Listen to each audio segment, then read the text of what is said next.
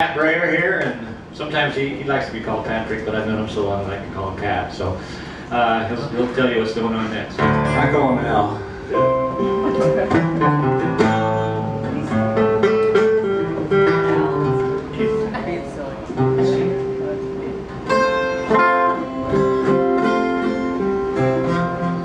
John Lennon would say when he was talking about songwriting, he said that his advice was that you would write 1,000 songs and throw them in the trash and then start writing.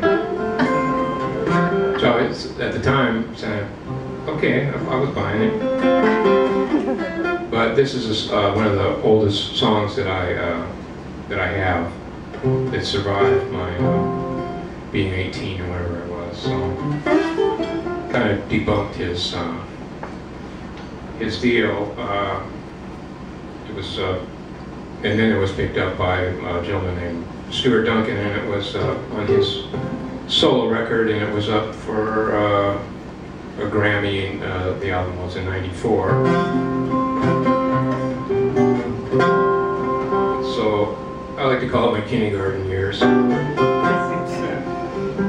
But he was living back in Nashville, and so he called me, said,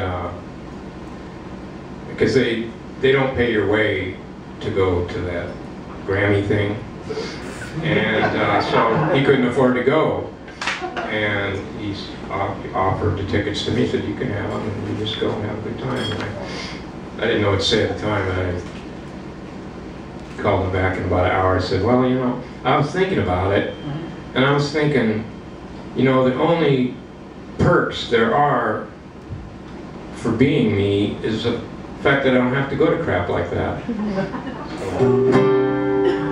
I didn't make it. This is a song called Lonely Moon.